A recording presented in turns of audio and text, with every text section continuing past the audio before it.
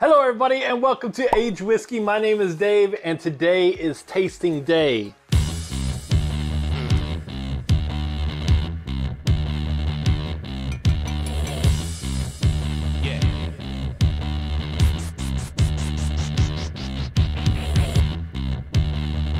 Today we are tasting our surface area experiments. This is a 2-week taste. So we started this on 2/14. Today is 3/1.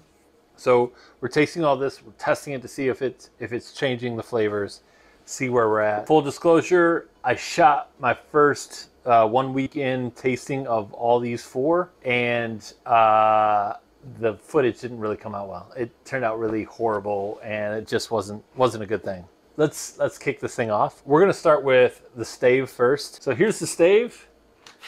First off, here's the color. See that? Hope you can. We're gonna take 4 milliliters, throw it in a Glencairn, and see what it tastes like.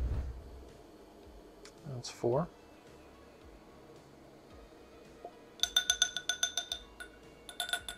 Okay, set that aside. And we're gonna go on to cubes. If I had to say if there's a difference in color between these guys, I'm thinking this one's a little bit darker. This is the cubes. So this is the stave right here. So I think that might be just a little bit darker. Again, we're gonna do 4 milliliters into a Glencairn.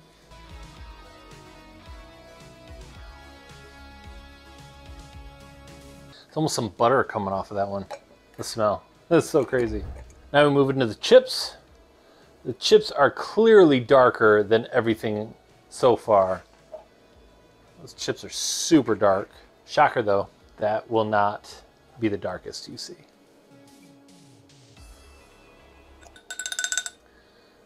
Four. And the dreaded sawdust. Look at the color on this. When we go to finish this, I'm gonna need to squeeze out the sawdust. Oh man, I already know what this tastes like and I'm not excited about trying it. Okay, 4 milliliters. I'm about to show you a video of each glass and the color, that you can see the difference and change. It's amazing. Totally different. Not a ton of difference between the stave and cubes, but after that it falls off very quick. So surface area in color alone is a massive change, massive difference. Right, here we have the stave, the cube, the chips, and the sawdust. Let's go through and taste each one. So I'm gonna work on the stave first. The smell is, so this is the mash one by White Dog. It's been aging for 2 weeks on a stave, a 1x1x3 stave. Not getting a lot of flavor there off the nose. Getting some of that caramel over there. It's definitely the sweeter. I was just tasting the rye, so it's totally different than a rye. But you're getting a lot of that same oakiness kind of come through on it. Remember that oak was toasted at 320 degrees for 2 hours. Getting some of that sweet, sugary, kind of almost candy-ish like on here, but it's not overpowering. It's very subtle. It's not overpowering in any way. Okay, now let's move on to smelling the cubes. Ooh, yeah, that butter's popping out. So I'm getting a ton of. So you got that sweet kind of beginning, kind of almost like. I'm almost getting a honey butter. You ever have some of that honey butter spread? That butter's really coming through on that. Okay, let's move on to chips. Here's our chips.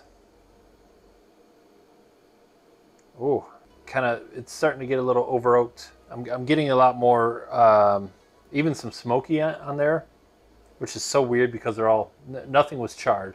The sweet's on the front side, but it's super tiny. Totally overpowered by oak. Okay, let's smell the sawdust.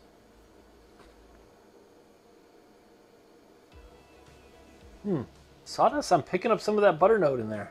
They're not sitting next to each other, I guarantee. It's not as sweet smelling as I'm catching off the other ones. Those caramel notes are really kind of like cut out. Not getting a lot of fruit in there. I'm getting some of that butter kind of pop in there. That's really strange. All right, let's go into the taste. Okay, let's go for the stave first. I'm getting some of the raisins.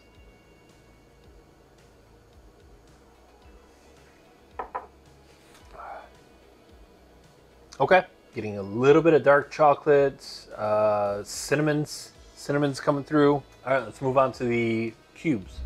You can definitely tell this is a new, going back to the stave. This definitely tastes new make. It definitely tastes super raw. It's not a finished product. You can kind of get that, well, it needs to sit a little bit longer. It doesn't have the finishes.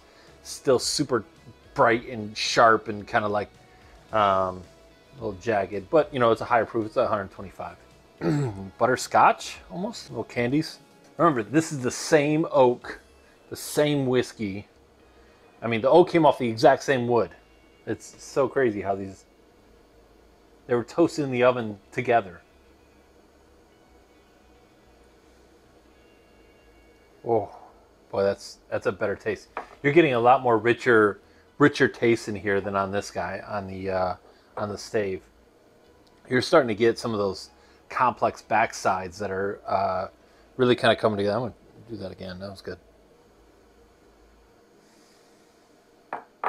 Boy, that's coming in smooth. That's coming in really nice. The butter is not really there on the taste. It's more of a smell kind of thing, and you can kind of taste that. You can tell the difference when you smell it and you're tasting at the same time. So the butter is still kind of there, but it's really in the candies and the sweetness and I guess there is a butterscotch taste that's coming on that. Not getting a lot of, I mean, maybe a little bit of like really tart apple kind of, but it does kind of clean off and it smooths off that edges of that apple. But boy, that's not too bad there. Now we move into,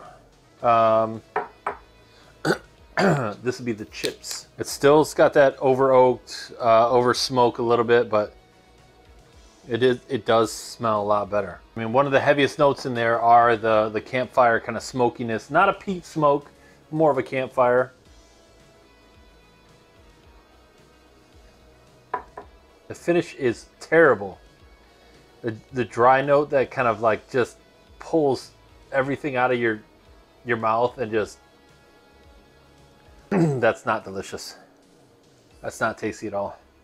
It started off really nice, like it was super interesting, and then it just flattened out and just dropped off, and it was smoke took over. Smoke absolutely took over, and I'm a Lefroy guy, so I enjoy a good smoke. This is a bad dry, killed the whiskey kind of idea.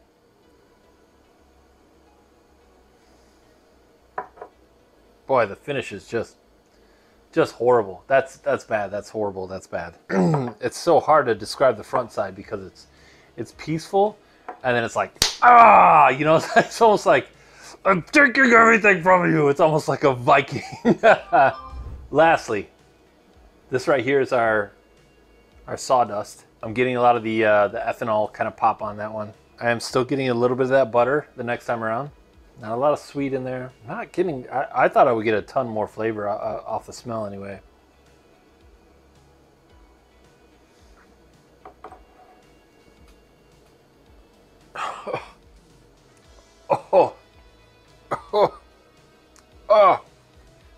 And it gets worse.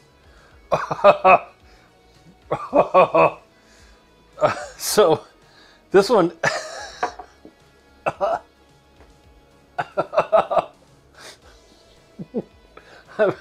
I've got to rinse before I can talk. So the ride on this one is it started off like it was gonna be possibly something. The mid taste just crashed the floor, super dry, no flavor that I can discern in terms of like being something pleasant.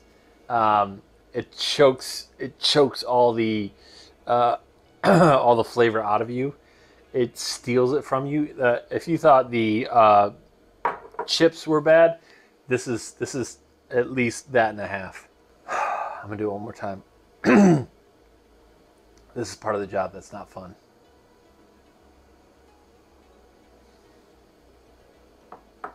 My mouth, my tongue literally just total dryness, total. And it's so hard to taste something when it goes that dry like that. And it's, this is terrible. And the fact that I have, what, 2 more tastings on these guys? Just to give you guys a little kind of where I'm at with this. The cubes look really interesting so far. I'm really surprised with how the cubes are coming out. It's kind of rounding things out. It's not as sharp as the stave. It's not as jagged in terms of like stealing things from your mouth like the chips and the sawdust are. So I think cubes have a chance. I think over time the stave is going to win. I would hope so. But within a month, I think we might have a winner on the cubes. Anyway, thank you all for coming and watching this. I really do appreciate it and seeing my pain. Finally, as we always do, cheers, y'all, to better whiskey. So much better than sawdust.